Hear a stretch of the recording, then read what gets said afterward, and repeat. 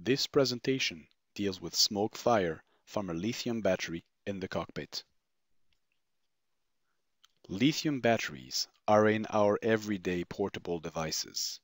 Therefore, their number on board aircraft are increasing. ICAO has written that operators should contact manufacturers for a procedure. Airbus therefore has created such a procedure. This presentation is divided into 4 parts. What is lithium battery fire? The lithium battery procedure. Where is the procedure and why? And its conclusion. A lithium battery fire starts with a chemical reaction in a battery cell from a defect or a damage. This produces heat, which is a catalyst for the chemical reaction within the battery. It is the thermal runaway. The situation cannot stop on its own. Temperatures increase, and if left unchecked, the material around the battery ignites, producing smoke and flames. The battery cell, because of the buildup of pressure, may explode. Regarding the smoke coming out of the lithium battery, we checked with portable devices. The toxicity is below harmful level. To stop the fire from a lithium battery, you need to stop the thermal runaway. And to do so, you have to cool the battery down. Use water or non-alcoholic liquids to cool the battery. Water will run through the device and take heat from the battery.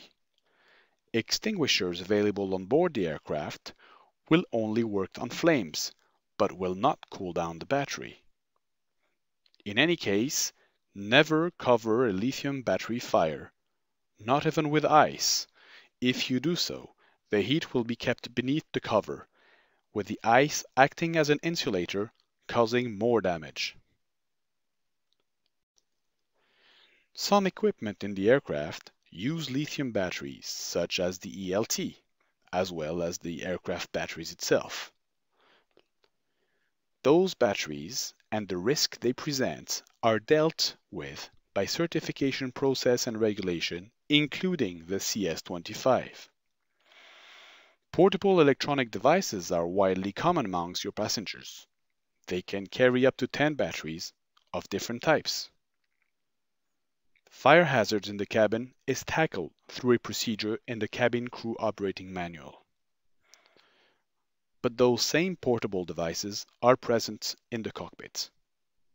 In this presentation, we are talking about the lithium battery fire in the cockpit.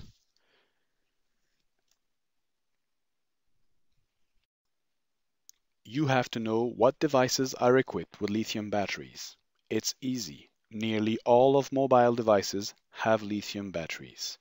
EFBs, flashlights, laptops, tablets, cameras, mobile phone, any portable electronic device may have lithium batteries.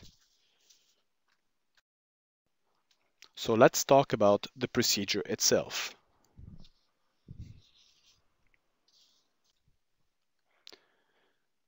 It is located in the QRH and must be entered only when you clearly identify that the source is coming from a lithium battery.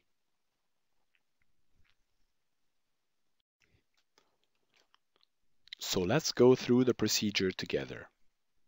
Smoke or flame, or both, are noticed by the flight crew and immediately identified as coming from a portable electronic device. The flight crew applies the fire from lithium battery fire procedure.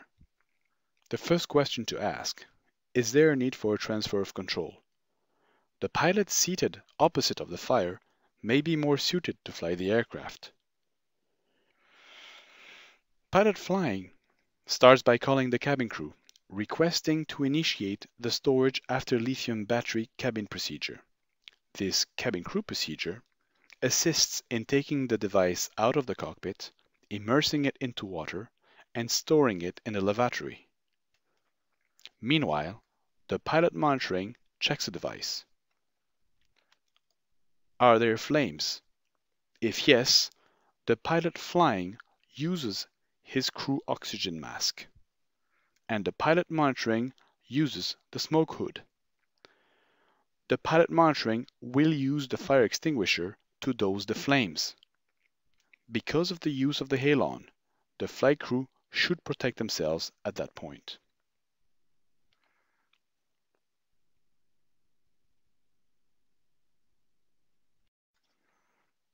Is the device removable from the cockpit? If yes, then the pilot monitoring transfers the device to the cabin crew, who will have started the right procedure thanks to the initial call made by the pilot flying. If no, then the pilot monitoring will pour water or non-alcoholic liquid over the device until the signs of thermal runaway stops. Pour as much as needed. Then, monitor the device throughout the flight.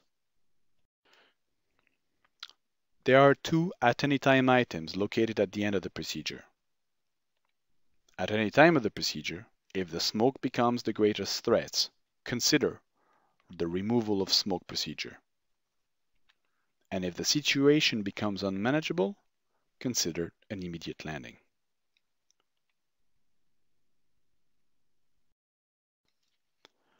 So where is the procedure and why? The smoke fire from lithium battery procedure was introduced around the beginning of 2015. It is placed after the smoke fume avionics smoke procedure and after the removal of smoke fume procedure. It consists of a one-page procedure. As you may know, we worked to reduce the number of smoke-related procedures in the QRH. But when we built a smoke fire from lithium battery procedure, we saw two major reasons to have it as a standalone procedure. If we had included it in the smoke fume avionics smoke procedure, both pilots would have had to use their crew oxygen masks from the beginning. Although we just saw in the lithium battery fire case that one crew member must stand up. The crew member who will stand might not have enough hose length to move around the cockpit. Plus, we found that the smoke perceived by the pilot is below the level of immediate risk, so there is no need for crew oxygen masks from the beginning of the procedure as long as you are not using the extinguisher. The other major reason is that further down in the smoke fume avionics smoke procedure, the flight crew cuts power to major cabin system, causing great disruption in the cabin side. This is unnecessary electrical shedding. For this reason, we decided to have the lithium battery fire procedure as a standalone procedure.